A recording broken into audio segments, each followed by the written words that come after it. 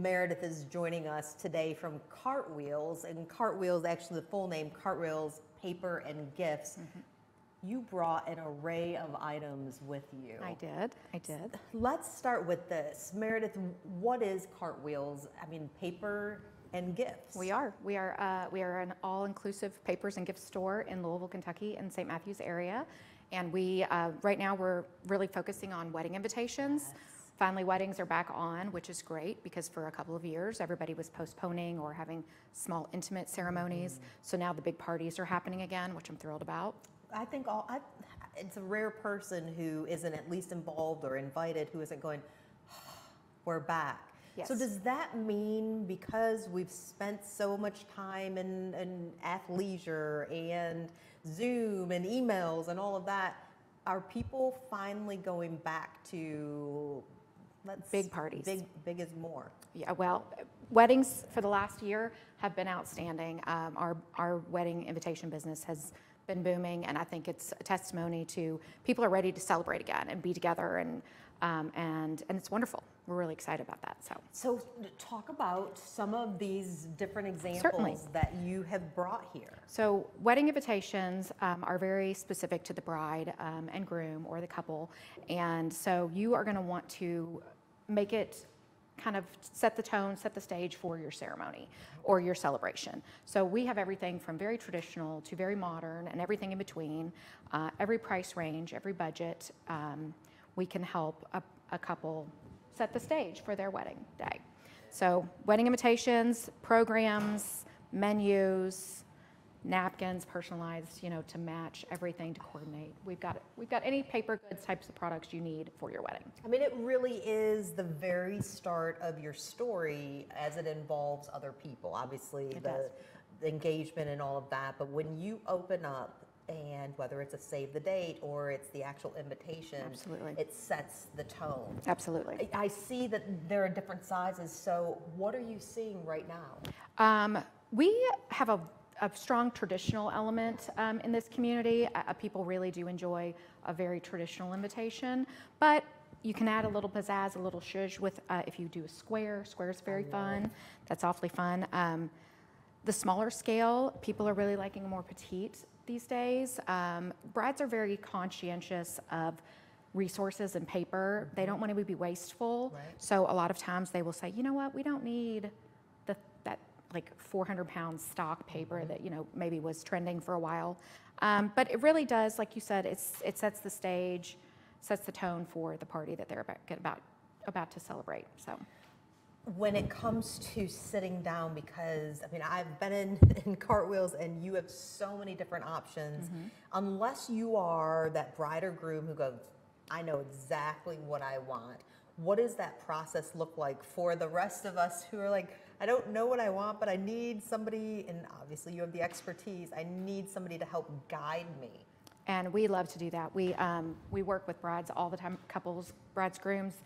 They come sometimes together, sometimes the bride by themselves or with their mom.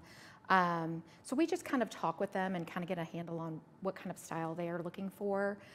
We're kind of the last stop as far as appointments go for couples usually. They've already got their venue, they've already got their caterer, they've already got their flowers. So they're kind of like breathing a sigh of relief, like this is the last piece of the puzzle. But it really, everybody else receives it first. So they've already got a kind of an image in their mind of what they want most of the time. So it's pretty easy to direct them. And like Alexa said, it's such a fun time of life for a couple that it's always an enjoyable experience. Even if they're stressed out about picking something, it's lovely. Because, I mean, chances are you're not going to do this again. I mean, this is such at least in this fashion with the people who you're surrounded with. And so this is extremely special. This is a keepsake. Yes. A lot of us frame them. Absolutely. And still, I mean, I still look at mine every morning while I'm getting ready because I placed it somewhere and it serves as this reminder. So I have to ask, what are you seeing in terms of who is on the actual invitation? So for instance, this one, Mr. and Mrs. So-and-so request the pleasure of your company at the marriage of their daughter. Are you still seeing that more formal and traditional, or are people kind of presenting themselves? Sometimes we do it together with their families. If the bride and groom don't want to list all of the parents, because sometimes there's a big long list of that. Sometimes they'll do a son of under the groom's name. So that incorporates both sides of the family. The thing is about wedding invitations, there's no rules anymore. It used to be everyone's looked the same, everyone's read the same. No rules anymore. You can do exactly what you want to do, and it's completely acceptable. 20 years ago, that wasn't necessarily the case. But that brings me to when you look at your wedding invitation framed on your wall, you want to look at that 20 years from now and love it still. So that's when people are looking at wedding invitations, what I say to them is, think about if you're going to love this 20 years from now when you look at it, when it's in the frame on your wall. So. As someone who works with her husband, I like having little reminders from way back that special then, right? day. And I know he feels the same way, but it's the truth because it kind of, oh yeah, remember that? So you're exactly right. You want to be able to look at it. Yeah. So you have all kinds of paper products and things, but you also have an array of great gifts. Yes, thank you. So we do have a little bride wedding section in our store that's dedicated just to weddings. So we have some gift items, tumblers, similar to what the one you were just, this is Bride Tribe, and this is Bride for your wine on the go. We've got some stirs and some earrings, little bride bag. Look how cute that is, precious. Those little earrings are darling. I love the bride bag. And yes, the Mrs. earring, I'm going to put my little brown skin on. Those are a little bit delicate compared to the bigger ones. We've delicate. got the big giant pearl ones too that I think Mama Lee has those too. We have good taste, both stores, right? Isn't that nice when that happens? By the way, I just want to let you know, Cartwheels is one of those locally owned businesses that truly supports other shops. I appreciate that about you. I appreciate the fact that you've supported us because you get it, that there's enough to go around and that we are stronger together. Absolutely. Small business, supporting small business is huge in our store and in our square altogether. Chenoweth Square is made of all locally owned and operated businesses. Love and we are all in it together. And if small businesses aren't here, life would be very different. The landscape would be very different. You know that here in New Albany, it's just store after store of locally owned businesses, just great. It's great for the community. So it definitely is, and when you open up the pages of, local business, business first, I always look for the positive, and then you see businesses that have closed, and your heart just kind of hurts for them, and so we have to support each other. But I love that about you. Can I hold your bride bag? Of course. I've got to touch all the purses. Isn't that precious? This, yes. So yeah. This is. This is something to purchase before you get married, but I also loved gifts like this way back when I got married, because you're once a bride, always a bride. That's right. I agree with you. And you can carry it all year throughout your wedding planning process, and then beyond. You're always the bride. You're always the bride, absolutely. He would agree, right?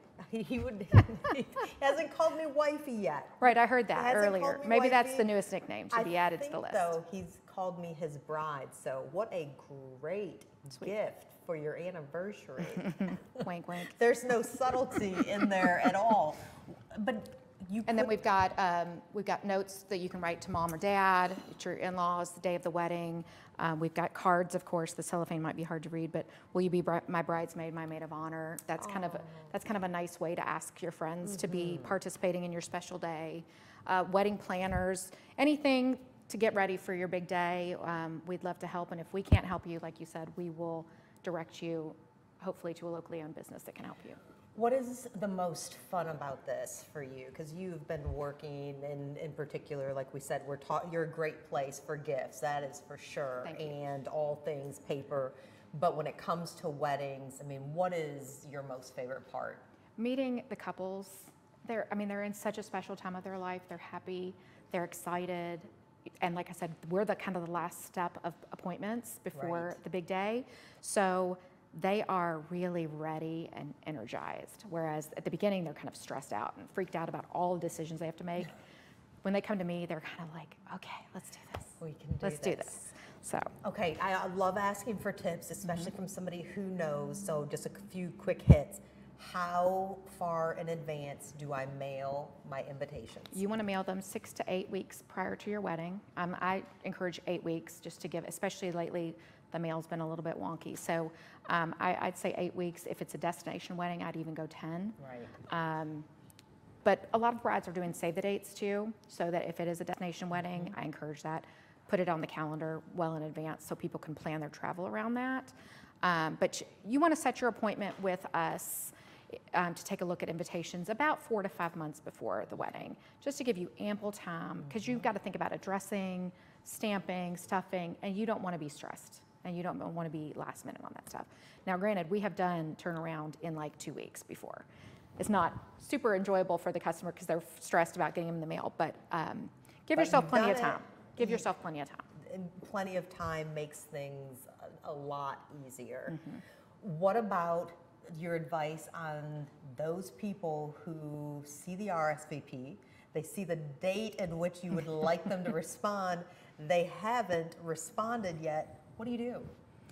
Well, a lot of couples do reach out to the bride, to the guests, excuse me. So we kind of encourage on the reply card on the back to put a little notation, a number, and then the bride and groom have a spreadsheet, and each number is attached to a guest. Oh, smart. So that if they get a card back and it doesn't have a full name on it, isn't filled out all the way, or if they are missing a card, a number, then they know that those are the folks that they haven't heard from. So it kind of helps with that process. And really, young people especially, they don't really know how important that RSVP is until they've had a wedding.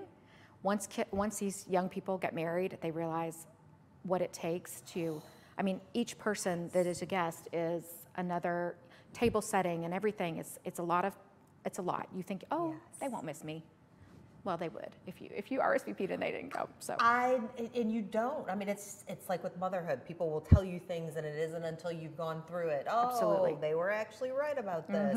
And I remember, and don't hold it against you, but who didn't show up, because then you, not only are you thinking about, oh, okay, that did miss. You know, I did miss out on that, but I mean, there's a financial commitment that Absolutely. your brides, your grooms are making. So yes, get those RSVPs in there, and then. And if you don't hear from them, I say, you know, these are your people that you're inviting to your special date. Pick up the phone, call them, shoot them a text message. Most of the time, most people are going to be like, oh my gosh, I'm so sorry, you know, feel awful that they haven't responded. But all in all, many people do send their reply cards back. Absolutely. For sure. And they're coming. They just might be a few minutes. They might be a little tardy, but they'll be there. Yes, but they will be there. Is this, I mean, do you wake up in the morning and just go, this is what I love to do? It's so great. I'm so lucky. I mean, this is so much fun and to do, because like I said, this is the best time of their life, and they're excited, and to be part of that and to be able to help them with that, it's just, I love it. You get to play a role. I get to have a really, my job is pretty great, yeah.